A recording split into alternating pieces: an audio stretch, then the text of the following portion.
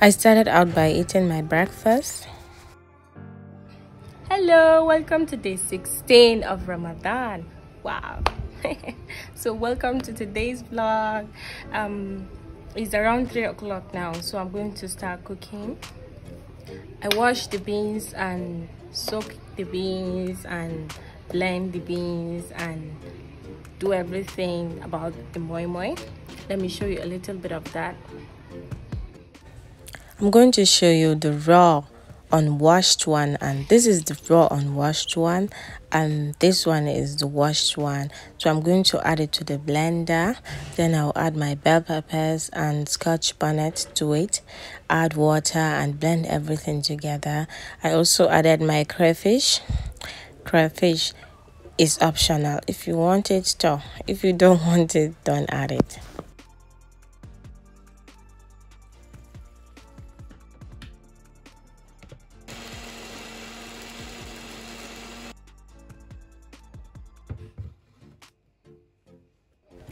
Then I'll transfer everything to a bowl. I'll add my seasonings to it. I'll add my palm oil. You can use palm oil or vegetable oil, anyone, or olive oil, anyone you prefer. I also add my pounded garlic to it and my chopped onions and mix everything together. Then I put everything together in a white nylon and tie it. Then I'm going to cook it like that. I'm going to cook it or steam it like that. If you have a steamer, you can also use that to steam the moimoi with it.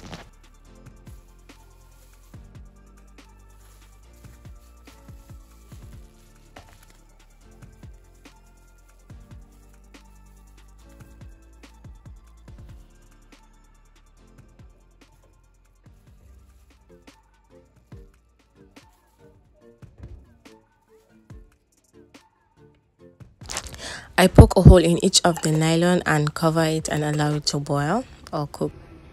So yeah, now about today's menu, we are going to make semovita or semolina, tuwon semovita, that's what we call it. Then miyang kubiwa, that's okra soup, okra draw soup. Then moimoi, then kunuzanya, or you can call it tamarind pap or pudding, or anyone you might prefer. Then I don't know anything about any side dishes apart from moimoi, so if I know, I will update you later about that. So come along, I will start cooking now and do other things, so keep up with me and enjoy.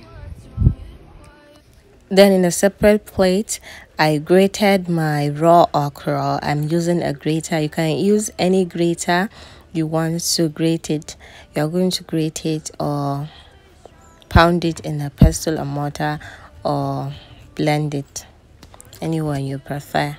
Blend it with a little bit of water, but you cut it into smaller size, then blend it with a little bit of water, and that's that. You keep it aside until when you're ready to use it, as you will see very soon. Yeah, I'm about to fade away, 'cause every time I wake up I feel like it's Monday. Something's going wrong with all the chemicals up in my brain. All of a sudden I don't. Then I'm going to pound my locust beans, that's my spices, ginger powder, and my scotch bonnet and bell peppers. So I'm going to pound my locust beans first, then I'll put it back to the plate. Then I'll pound my bell pepper and scotch bonnet and onions and garlic. I'll pound everything together, as you can see.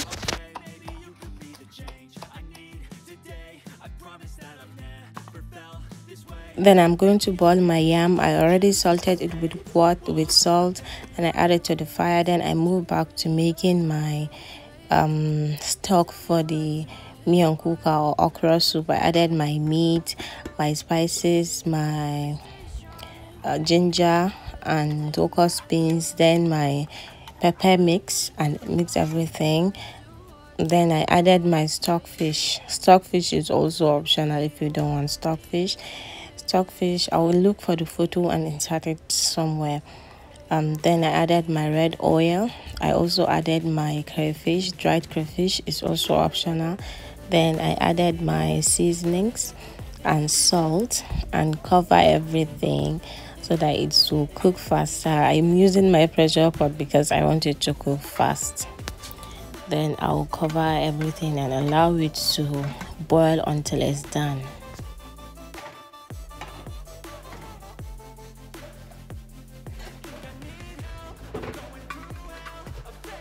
I want to update you about the side dish. We're doing golden yam.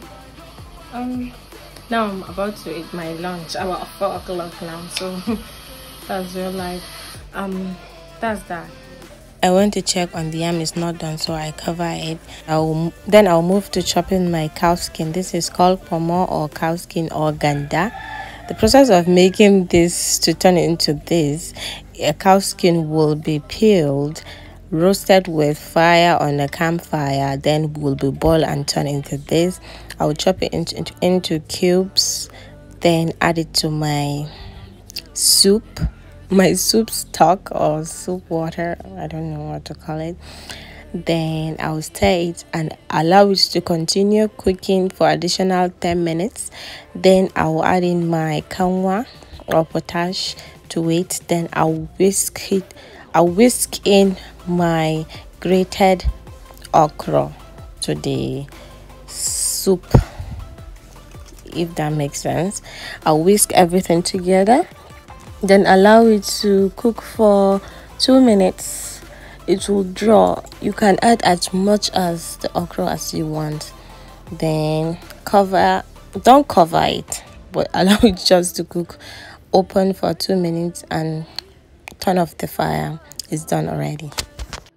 I did not allow it to cook because I want to preserve the nutrients. So now I'll move to making my semolina. I'm going to use a whisk and whisk everything together so that I want to avoid lumps. That's why I'm using a whisk. It's another hack for cooking semolina if you don't want to see the lumps inside. If you are gluten free, you can use barley. You can cook barley, overcook it, then whisk everything together until it's mushy, or you can cook brown rice. You overcook the brown rice and mash everything together. That's your tool. That's your swallow. You can use it as a swallow or cassava, or you can use pounded yam also. You can eat pounded yam with this soup if you are gluten free, because semolina contain gluten. So if you don't like on a gluten free diet, you can use other alternatives that I mentioned. I pack my tuwo is done steaming, so I pack everything and cover it and kept it aside. Then also we make the kununzamia. That's that. You can check my previous video for the recipe and steps on how to make it. Then I moved to making my golden yam. I break my eggs, add spices, add seasonings, and whisk everything together. I'll add in the yam in my whisk egg. Then I'll coat it with the egg and add it to the hot oil. Cook it brown on both sides. If it is brown on both sides, then it's done. Then you will strain it, like pack it in a plate and serve hot.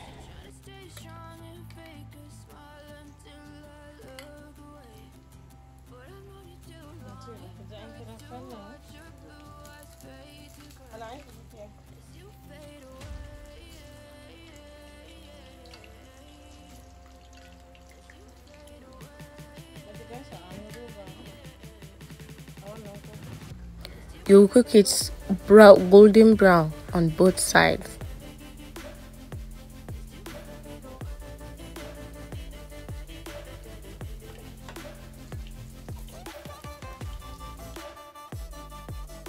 Then I show you the final product of the yam and the okra soup. See, everything so beautiful and it looks delicious also. Then I move to removing the feathers of my chicken, defeathering a chicken. I'll add hot water to the chicken, not hot boiling water, just hot water. Then I'll start removing the feathers. I'll remove the big feathers, then I'll slowly start removing the small feathers.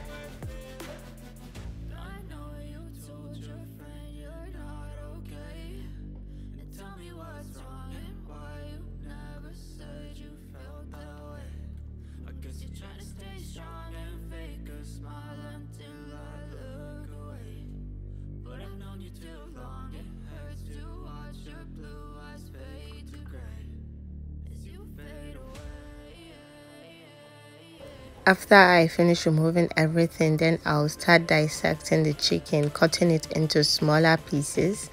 I remove the esophagus first, the esophagus of the chicken. Then I remove the head. I also remove the chicken wings. Then I remove the chicken lap and feet. I separate everything. Then as you can see what I'm doing, then I also cut the chicken, separate the chicken breast from the chicken stomach, if that makes sense. Then I'll cut everything together. I'll cut each and every piece.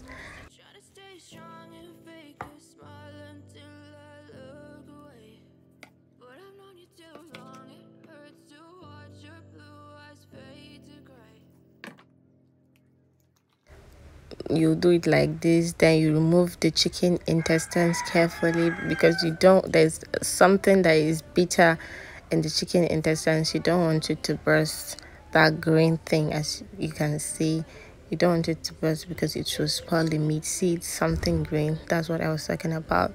Then I remove the bottom. That's the bottom of the chicken, the butt of the chicken. Then I'll separate the chicken ribs with the chicken breast. Then I'll cut the chicken breast also into two pieces, into desirable shapes. You can cut it into desirable shape or desirable size you want it to be.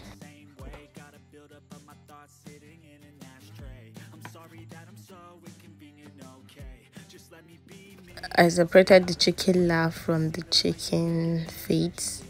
Then I pack everything together in a bowl. Then I transfer it again into my chopping board. Then I move it to my sink and wash everything and strain it with a strainer. And that's that. I am done with everything. I'll go and take a shower. And I'm so exhausted. It's 9:30, so yeah, I'll go and shower and eat my dinner. So I ate my dinner. That's xoxo and me and kubewa.